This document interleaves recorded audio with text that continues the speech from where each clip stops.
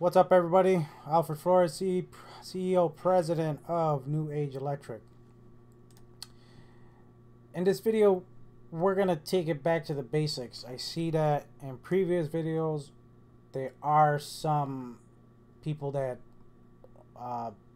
do not know the program enough, meaning they don't even know the basics. So there's nothing wrong with that. Everybody's got to learn from scratch, or if you're lucky enough, you got somebody to mentor you. But we'll jump into it, and we're going to talk about the basics. So this section here of the program, when you first open it up, it's going to show you your job, and basically if you click it, it'll show you what the bid is, what you named it, etc. Drawings. So drawing meaning if any sheet number you got, E100 or M100, P100, however you're using the program, you're basically going to enter it here. So for example, we're going to I'm in electrical, so I'm going to put, E101, right? When you start taking off by sheet number, you always want to make sure that these are checked and it's basically always assigned to that sheet. Simple enough. Pretty much you can do unlimited amount of these. I haven't came across where there was a limitation. Maybe there is. I have not found it yet. Areas, same thing. If there's a specific area in the building that you want to take off, you can rename it and assign it to it. If there's a specific phase, name the phase, assign it to it. System. So this is totally up to you. You can put whatever you want, the basics, fixtures, wiring devices, branch power, so on and so forth. Easy enough to do is assign everything you take off to a system. That way you can always go back in there, look it up, check, or maybe your chief estimator or somebody who's kind of watching over you is gonna look it over for you.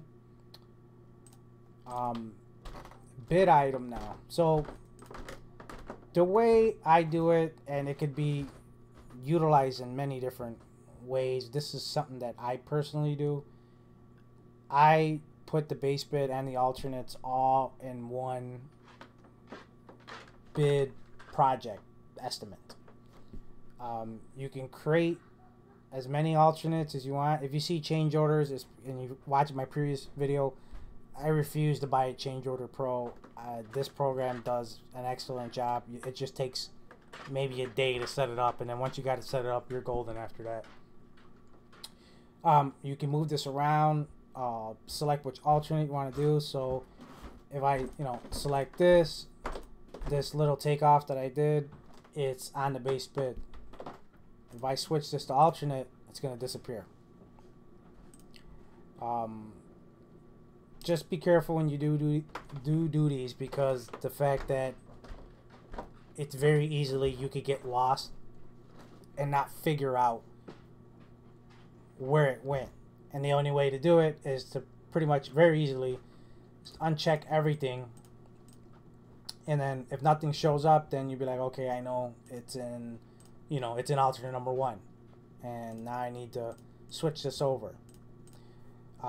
If you don't know how to switch this over, meaning change it to like a different bid or a different system, you would right click it and then change breakdown, and then this will give you could change it to anywhere you want to do bid item system. So like say we want to change that to alternate number 1, so I'm under base bid, it's gone now.